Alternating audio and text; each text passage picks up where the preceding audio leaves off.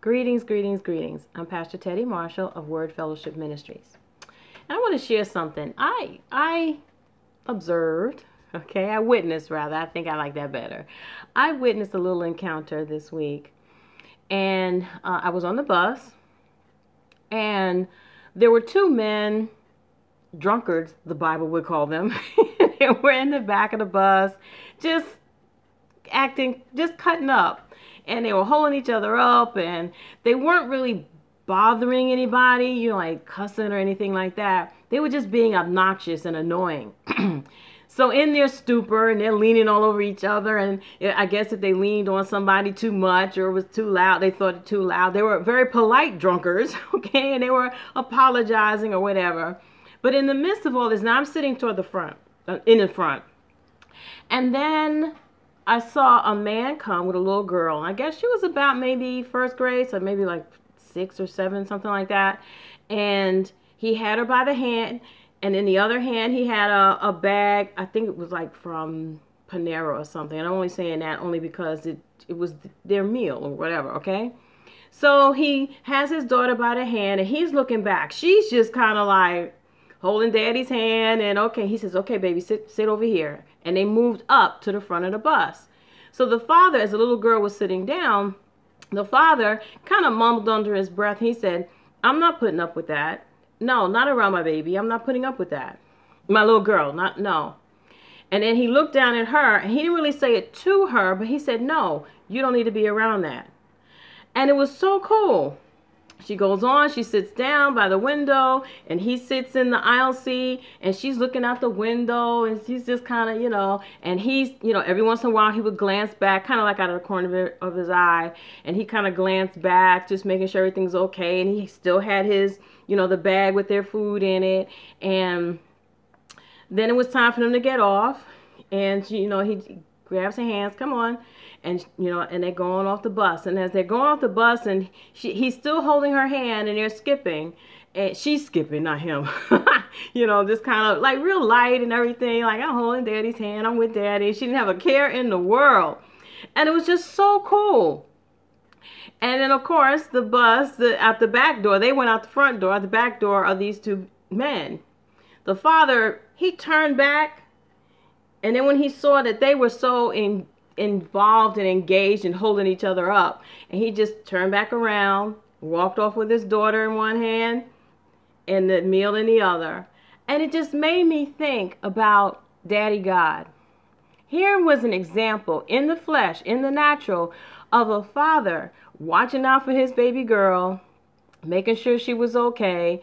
And I saw the bag, as provision, Daddy providing for us, right? So holding a hand, holding with one hand, holding her hand. And she was just going on and just like, Daddy said move to this. She didn't say a whole lot of, why we have to move again? We were sitting in the back. She didn't do all that.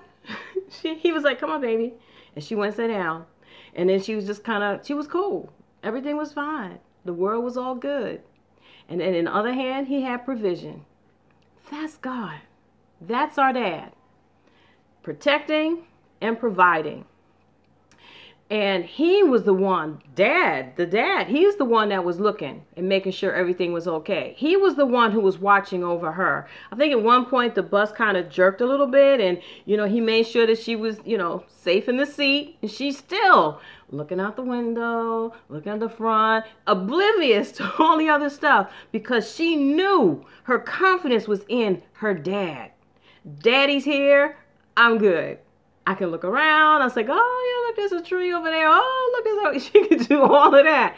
Not having to worry about anything because Daddy was there, watching out the whole time, holding on to her the whole time, making sure she was okay. And that's how God, our Heavenly Father, wants us to see Him. Daddy, watching out for us all the time, providing and protecting the whole time. That's what He wants. His children, those who have accepted Jesus Christ as Lord and Savior, that's what He wants for us. That's how He wants us to see Him. That's how He wants us to live. I'm going to read from John chapter 1, and I'm going to start at verse 11. He came to that which belonged to him, and he being Jesus. He came to that which belonged to him, to his own, his domain, creation, things, world. And they who were his own did not receive him and did not welcome him. But to as many as did receive and welcome him, he gave the authority, power, privilege, right to become the children of God. That is, to those who believe in, adhere to, trust in, and rely on his name, who owe their birth neither to bloods, nor to the will of the flesh, that of physical impulse, nor to the will of man, that of a natural father, but to God. They are born of God. You see, when we accept Jesus Christ as Lord and Savior, we become the children of God. So you say right now, okay, I am a child of God. I'll give you a second. Let's do it again.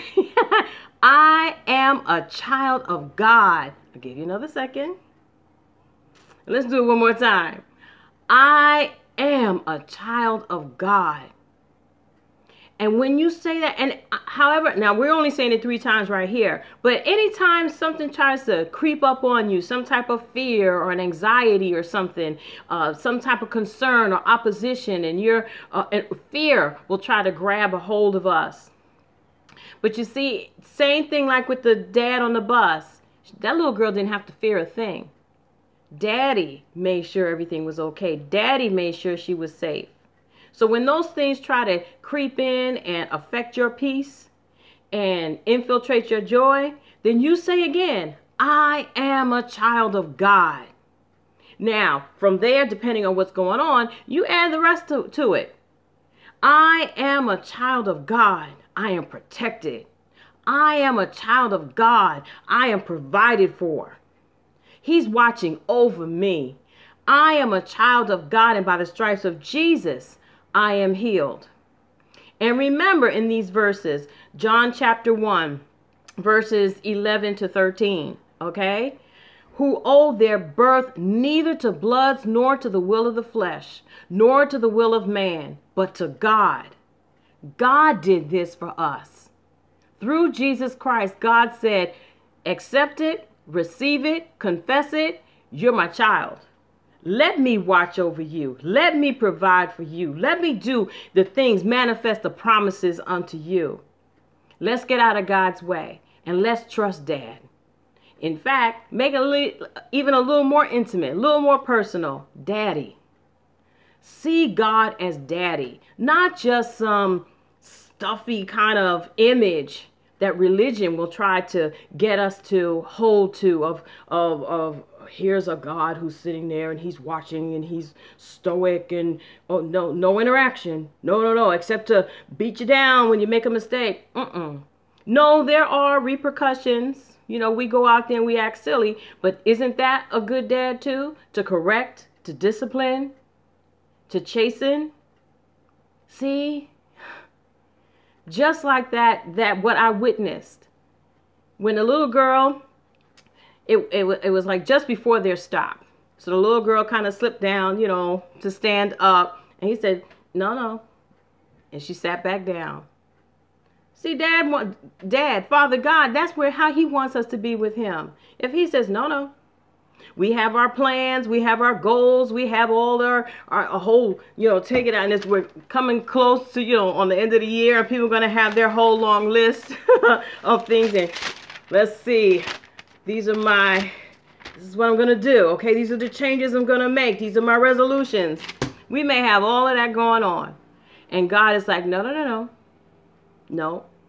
It could either be no, flat out no, or it could be no, let's tweak that some, or it could be no, not right now, whatever. But see, when we know God and we know that we are his child, when we know this, I'll say as we know this, then we'll come to trust him to take our long list and say, Dad, you know, I'm really thinking, and I'm saying Dad, I'm saying Daddy, only because that's how intimate he wants us to be. You may call him Father, and that's cool.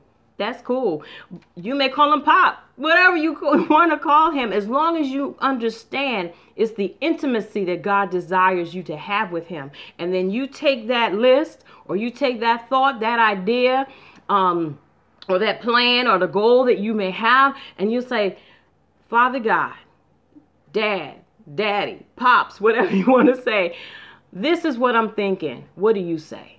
Lord, a thought may cross our mind, or an idea. I'm like, Lord, is this you? And if he says yes, or you get a peace, a settling in your spirit, man, and you're just like, oh, okay, all right. Then ask him, Lord, how do I proceed?